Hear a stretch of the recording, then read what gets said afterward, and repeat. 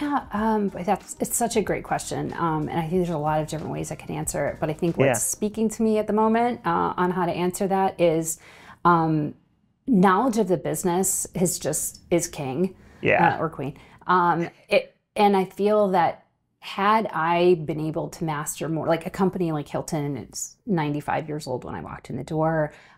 We had 12 different brands at the time, different hotel brands. And, we had hundreds of attorneys. And so to have the luxury of time onboarding there to really dig into how the company, the intricacies of how they made money, I just did not have the luxury to do that at that time. And I think each subsequent role since then, it has been more and more and more of a focus. And then Atlassian was one of the first companies I with where they were like, please don't do any work for the next 60 days. Please learn the business. Please, just, leaders coming in, you've got to take that time to really understand it. And so I think, so the answer to your question is they were different in that respect. Each company was different. I feel like Uber at the time, was the height of just Uberness and what was going on in the world at the time, right? And they were all, scaling, and every month, every week, there was something new happening there. Didn't have the luxury to be able to do that. So again, coming into an environment where it's like, we're already behind. We have 300 lawyers. We have the largest outside counsel budget I've ever seen in my life. There just wasn't the time to be strategic in some of those ways. And I feel like now, call it macroeconomic, call it maturity, whatever you want. Now taking that time and the value that's placed in that is coming in as a new leader is exactly where I want to be. If I could take myself now and bring myself back to Hilton in those days, game changer, game changer. They would have been even luckier to have you because they would have been, fully resourcing you to your full potential. That's right. You could do over, but you don't get the second chance. But you can learn, pay it forward. I mentioned in the beginning, since I was the only person, I was doing a lot. So I would say the first hires were really geared around keeping me sane. I'll be honest. It was a very interesting set of, or a very easy set of criteria for, I don't need to do this anymore and I desperately need someone to do it. So let's hire that person. Right. And so actually one of the first hires, since we were a broad international based business, even as a 150 to 200 person company, we had offices in 12 or 14 places. Wow. So having an EMEA understanding, an Asia Pac understanding, and being able to do close to real-time business there was important. So one of the first hires was an attorney who could handle the EMEA business. And we actually hired him in Minnesota first because there was still bulk was US, but we had enough EMEA so that we figured the time zone was a little better. And then we hired an EMEA attorney after that. And so that was kind of how the first thing was very revenue contract based. So it was very, I would say, reactive. I didn't have a great strategy there. I'll just to be candid, in hindsight, I'd probably think about doing things a little bit different in the sense that I think more about, which I did, I think, at the next stage of hiring, more about multi-purpose players, because then you're getting into the series D and E and F type of scenario where you're not really sure exactly what you're going to need, but you need people who are flexible and can react quickly and are willing to jump in on unknown things. So for me, that was really important at that stage. And then as we got closer to the IPO, I knew that we needed specific skill sets. I knew we needed somebody who was dedicated or knew a lot about privacy, knew a lot about product development, knew a lot about SEC reporting. Those types of things became more important. So that's on the skills side. But I also really tried as a manager with a growing team to be conscious of the fact that my experience in the past was I was very fortunate to have great managers along the way, people who were very understanding and forgiving if I made a mistake. And and people who were interested in my growth and my team and the team's growth as a whole. So that stuck with me. I always had, like, for instance, one of my managers at Adobe, he was always, every time we would talk about our weekly accomplishments and goals, he always would say, well, what did you get out of it? Was there something that personally made you happy? Or what do you want to accomplish that will be a personal achievement for you? That was always part of it. And I appreciated that. It wasn't just, here's the corporate objective. What are you doing? A, B, and C. It's a mutual relationship. It's not a one-way thing. And then also at Adobe, I got to credit them. They created the most fun environment. I mean, the group there, we had these amazing offsite, it could just be go out to dinner, or it could be, we had a couple of offsites where we went up to the Seattle office, as a group for the team I was on. Things like that just created this bond, this culture, this closeness, even though geographically we were spread out a little bit. It just felt like we were family in a lot of ways. It just felt so comfortable to work with that group. And I always wanted to recreate that to the best I could. I don't feel like I was as successful at it as they were, but I think that was another thing, was really understanding that I always would prefer hiring for people that make the workplace feel like a better place to be than just focus on the skills. Like, make it where people want to be part of it, whether that's remote or in person. It doesn't really matter. You got to invest in building that kind of cultural tightness in your team. So those were things that I probably thought about that on the later side, particularly as we got into the public company side. Because once you get into the public company side, I felt like it was more, we also had to focus on redundancy or ability to scale at the right time, but not overspend on our hiring. Or like, the hiring became much more tactical about, but you still have to hire the right fits, for your team. But it was really like, I felt like we were more constrained because we were a public company, and the G&A, spend thresholds become more important. I think that Belichick or Parcells or Landry, like, that's a role model for me. I think the current number is 12 of my former Solar City and Marquetta folks have been GC or are currently GCs right now. That's incredible. And telling that you intentionally, that you think about that you keep track of that's a sort of a model that you wanted when you were leading teams, right? And building people up and setting them up for great success all throughout their careers. So how are you recruiting, right? Like, what are you selling? Because you're selling, in essence, you're selling yourself as a leader, and you're selling the company. Those are the only things you really have to sell. And so if you want to be selling as a leader with a unique selling proposition, we say this in sales, a USP. My USP was, I'll invest in you, I'll mentor, I'll coach you, I'll grow you. And if you want my job, you can have it when I'm done with it, or I'll get you another one that's better, right? And that's the deal.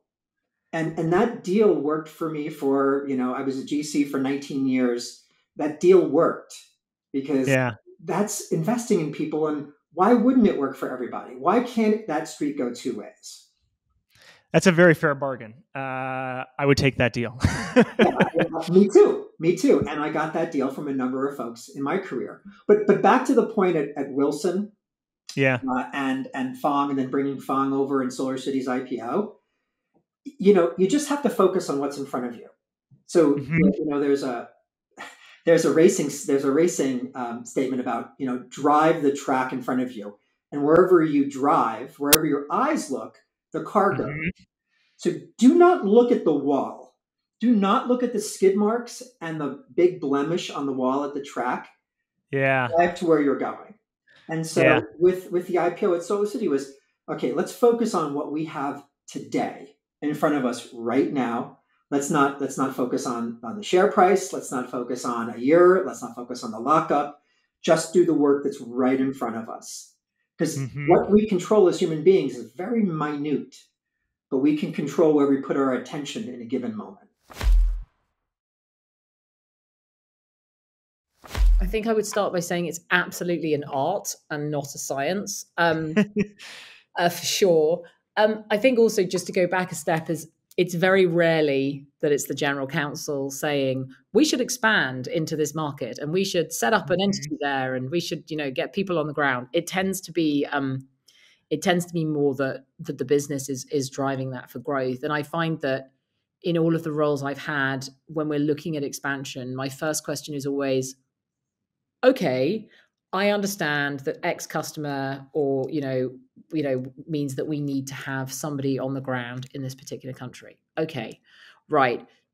What form does that need to take? And so it's always about like trying to understand from the business, what are they trying to achieve by bringing somebody in this particular country that we don't operate?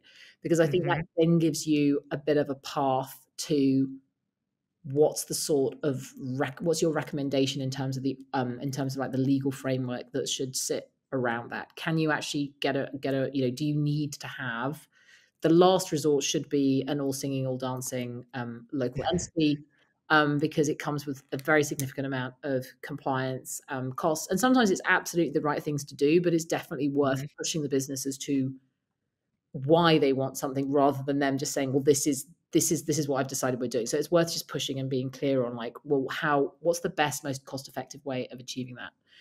In terms of my scaling out of my team at Lime, I scaled out our European legal operation pretty considerably when I arrived at Lime. And I think, again, it was the sense that some of our most significant markets are in Europe. It's important to have attorneys who can speak the local language. Never underestimate how many documents will arrive in the local language.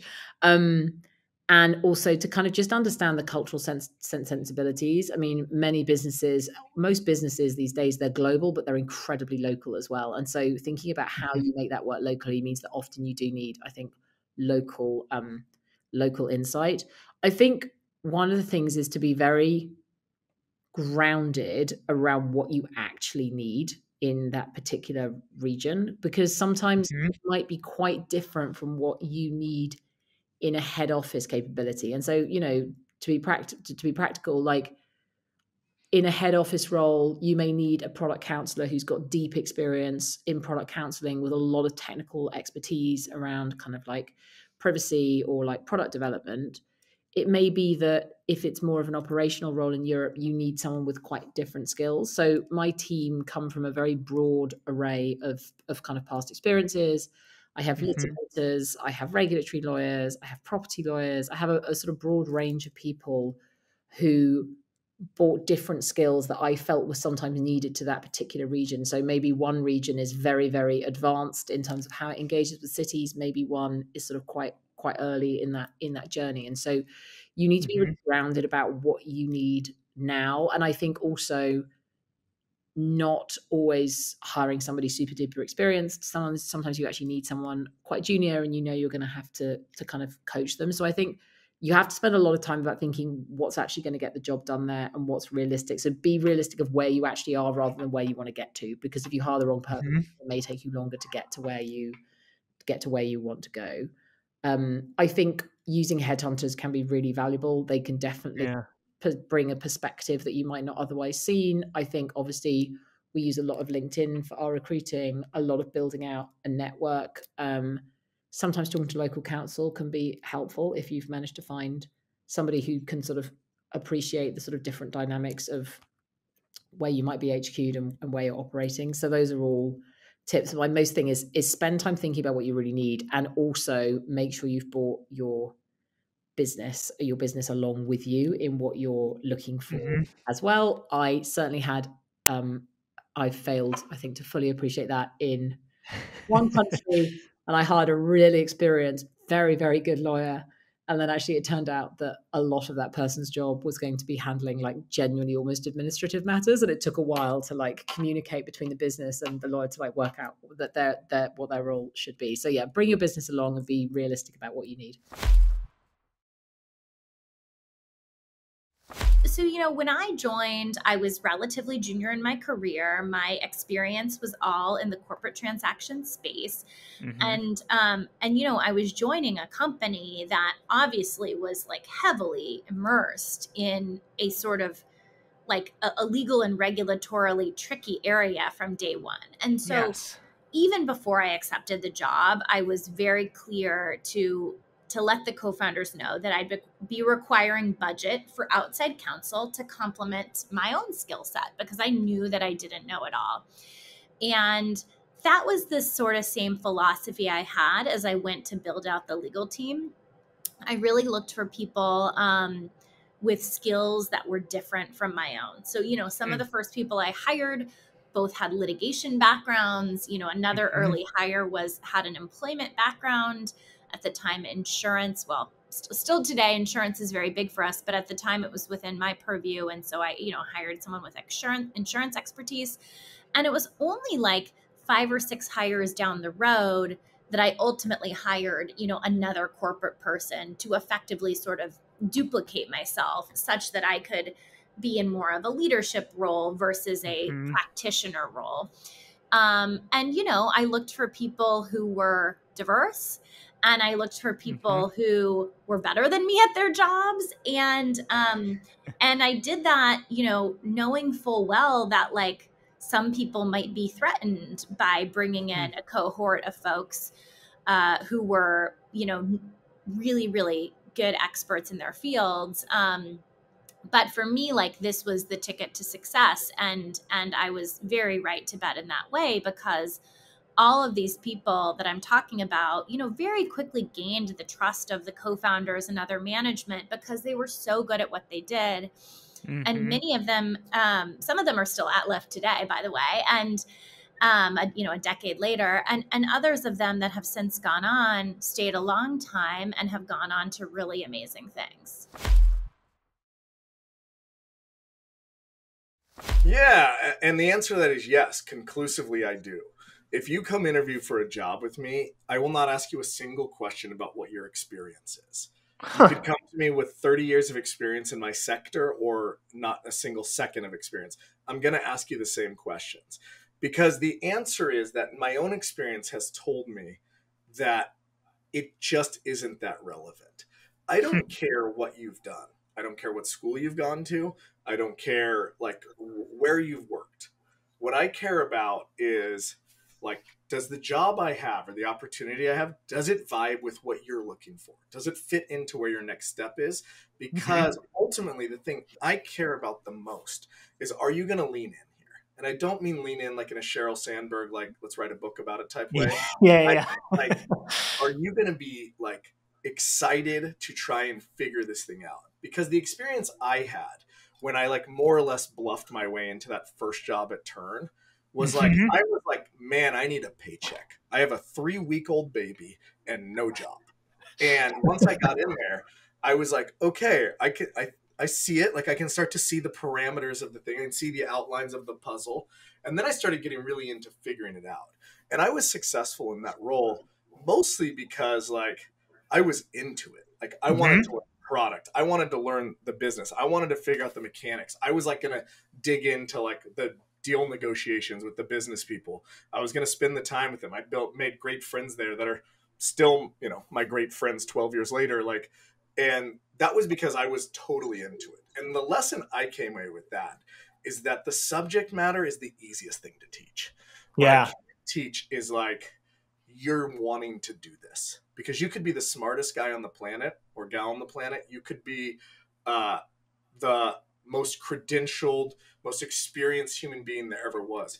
If you don't want to do it, if it is not something that is energizing to you, that like fits into where you are in your life, you're not going to be successful. I have no interest in having to put my boot in somebody's backside to get them up to work, right? I don't care how good you are. I want this to be the best possible place for you to work. And so like I tell my team all the time, like there's no hostages on my team. I don't get a better job someplace else. I want you to go. I was talking to a recruiter for a hiring and he's like, don't worry, I won't poach your people. I was like, poach them. Coach every one of them. Like, if there's a better job out there, I want them to go do it, because I want you here because this is the right place for you. And I want you here because you're like, the value transfer works. I'm learning the right things. I'm getting the role that I want. I'm getting the affirmation from being great at my job. All these sorts of things that ladder into, to me, the environment that I'm most successful in. Yeah. Do you have a favorite interview question to tease that out?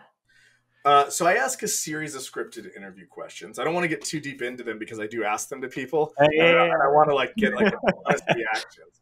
But generally, what I'm trying to test for when I am interviewing people, the things I want to see is I want to see an aptitude for mastery, meaning like I want to see you want to be great at things.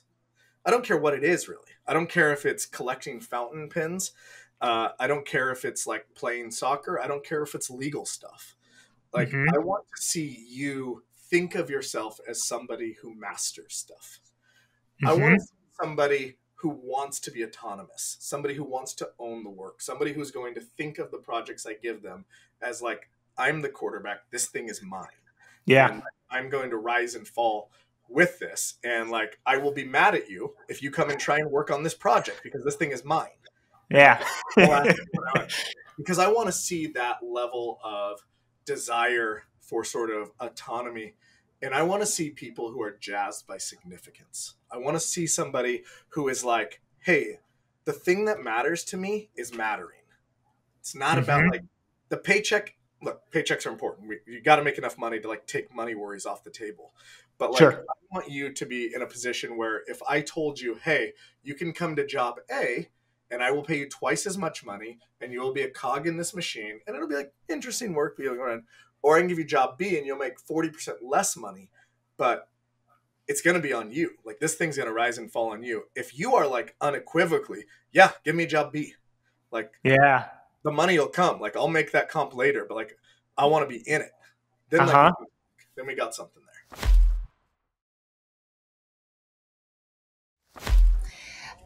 That's a good question. I think about it a lot. I think there's a few things. For me, I provide my team with a lot of autonomy because I think that's what people want, right?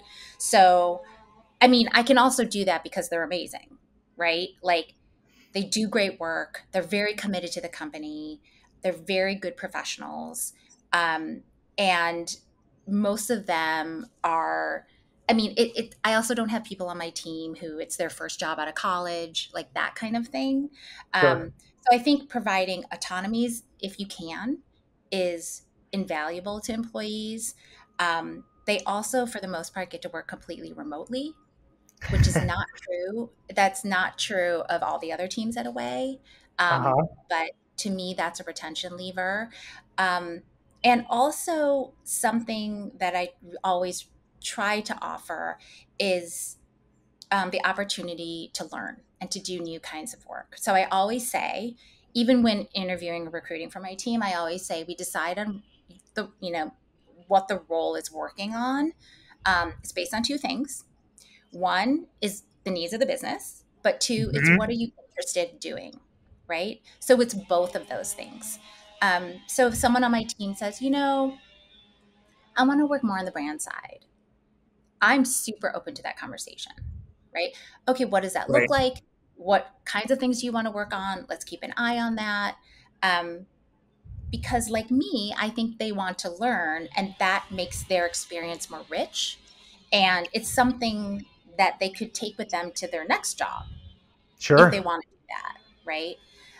So those are kind of the things I focus on.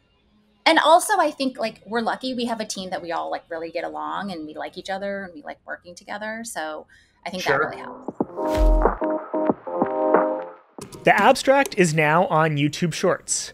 We interview general counsels, head of legal ops, COOs, and even a few CEOs on our podcast. Hit subscribe to hear from the brightest minds in legal and business.